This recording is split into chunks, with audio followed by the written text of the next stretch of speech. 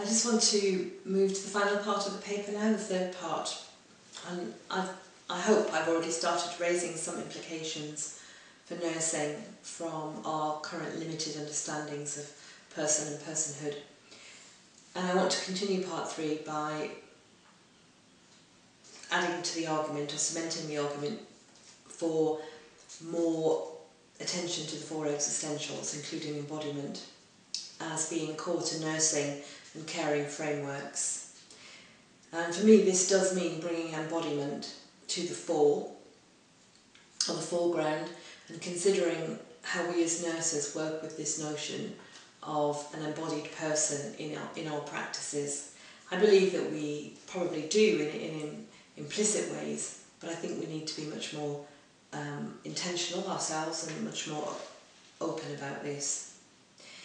And I think at the same time, of course, this will force us to challenge ourselves and challenge the assumed dualistic perspective that is inherent in many of our frameworks in practice, and that disadvantages so many people that we work with when they're aging, vulnerable, sick, ill, unwell and dying. A related example, for example, is with education, and I think looking at the 4 existentials, particularly looking at embodiment, challenges us to look at more creative ways of learning, and of ultimately looking at how we construct and deliver the curriculum in education and practice settings. Just want to move on slightly now and look at the things that we can learn from particularly holistic or person-centred therapy.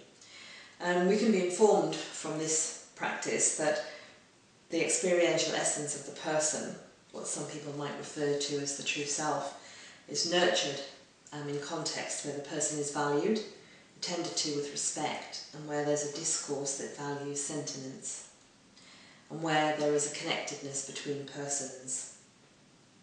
And Todry, in his 2007 book, talks about this in a very interesting way. And more recently, McCormack and McCants and Dewing have discussed this in their exploration of person-centredness in practice. They go on further to make a relationship between the importance of personhood, and the environment, particularly emphasising the complexity of being able to articulate and to action concepts connected to person-centredness in practice. They position person-centred care as a whole series of moments built up over time that ultimately require commitment from people in organisations to the sustained facilitation of developments in teams and across organisation. And here I am emphasising and stressing the importance of time. If we look at the 4 existentials and think about the couple of examples that I've shared there, person-centredness is therefore more than relationship-centred care advocated by some of the other academics. And some other people, for example Stoddart, discuss the idea of a co-humanity. And Todry again raises the notion of a co-embodiment, which I think are really helpful. I actually think that Kitwood did us a disservice by emphasising personhood primarily as a social relationship, rather than looking at the other existentials, although it has to be said he wasn't working within a phenomenological framework, and certainly, as far as I'm aware, hasn't drawn on the work of Merleau-Ponty. So for me, understanding person and person-centredness rests on and should build on the 4 existentials, and very clearly includes the notion of embodiment and challenges the Cartesian dualistic perspective. Recently, of course, I've been wondering whether the nature of person and personhood may need to change because of globalisation and technology.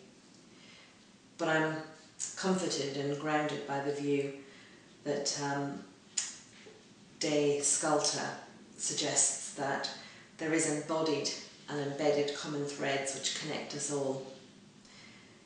I do believe, however, that these threads need more of an equal balance across the four existentials as described by Merleau-Ponty, and also that there needs to be a stronger and more united voice from across nursing.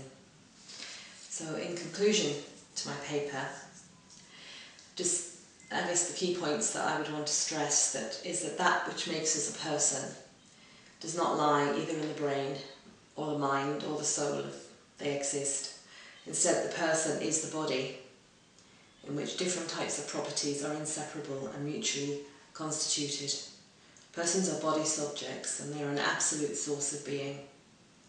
They are part of time and culture, and not the product of it. Our experience of ourselves as body subjects is not objective, separate, or dualistic. Our subjectivity is not separate from our embodiment or vice versa. Being in the world is not only a conscious intentionality, it is a bodily intentionality.